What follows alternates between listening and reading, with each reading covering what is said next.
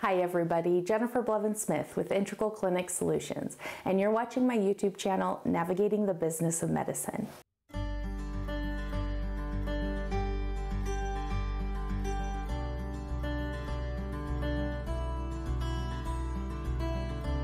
Today we are going to talk about payer portals. We're going to talk about how you get them, or access to them if you will, why they're important, and how you can utilize them to your best benefit in your practice. So payer portals is a place where your staff and yourself can log in to find out about a patient's eligibility status, benefits, claim status, reimbursement for past paid claims, and it's a centralized place that you're kind of on the back end or inside of the insurance to help you be able to understand the services you're offering to patients and how they'll be reimbursed, or if a patient is even covered for that service.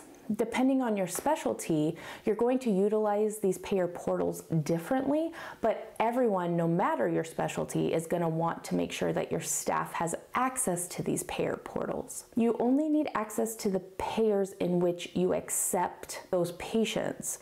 So if you don't accept, I don't know why you wouldn't, but let's just, for example, say a United Healthcare or Blue Cross Blue Shield patient insurance in your office, then you wouldn't necessarily need access to those sites because you're not going to be seeing and sending out a lot of claims for those payers. But if you are in network and providing services to patients who have certain insurances, then you want to have access to those sites. There are some sites that you can access with one login, one password, and you can go to multiple different payers sites within that site to find all this information. But then there's other ones, usually the smaller or local plans, that you're going to have to actually have individual logins and information per payer.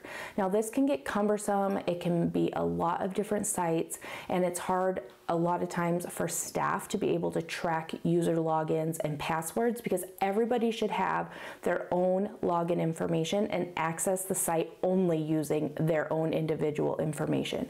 They shouldn't be sharing it with anybody. You shouldn't have one login that a whole department uses. Everyone should always have their own. That's best practice, that's HIPAA. I mean, you don't want to put yourself at a high liability for any kind of issues, so the best practice is that everyone should have their own individual logins. That should be in your policies and procedures, and you should maybe try to provide your staff with ways of tracking that so they aren't just writing it down and leaving it by their computers. That's a huge no-no. And ways for them to be able to remember what their logins are or what their passwords are and how often they have to be changed, because they will prompt them to change them often. And you want to make sure that your staff isn't wasting a ton of time tracking down that information when they could be using that time to actually get into the payer portal, get the information they need, and then communicate it to whomever needs it, whether it's the billing company, the patient, their coworker, etc. The payer portals are essential for having good information at your fingertips without having to call the payer.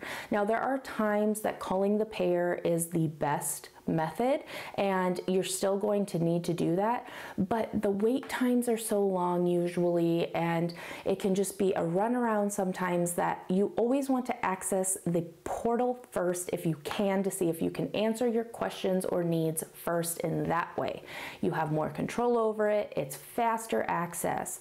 But like I said, there are going to be times you're going to have to call and talk to somebody, but this is another resource, and a resource that should be used primary versus calling someone, unless you know it's a situation where a phone call is necessary.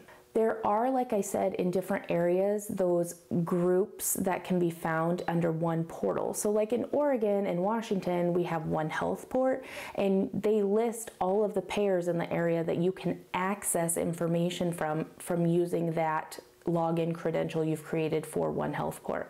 Availity is another one, and I think Availity is nationwide. I think TriZetto is another one that offers like kind of a nationwide access to multiple payers. So definitely want to make sure whom you guys need to access for what. And what I do for my staff is I put a list of all the payers that we accept as a network, and then I put links to the portal of where they can access that information so that they have a resource to go to and go, oh, MODA, okay, I can go to One HealthPort for that. Or, oh, Availity, I can go to Blue Cross Blue Shield. And sometimes those multi-access payer sites will have access to the same ones. So like Availity and One HealthPort, I believe you can get Aetna and you can get Blue Cross Blue Shield, I think more of the national payers from there, but then there's ones that are only specific to those. And like I said, the small payers are usually going to have their own, so they need to have those. And you need someone in your office who is going to go through all the payers you accept and find out where their portals are and give instructions to your staff on how to create those login credentials. Sometimes some of the sites, you need someone who's the site administrator, and then the administrator will create those accounts for the staff members who need access, and it will email them information, or you have to provide it yourself after creating it. So all of these payer sites are different. So hopefully you have someone in your practice who is familiar with this and knows the ways of the road, if you will, for the payers, and be able to get everyone who needs access set up on that.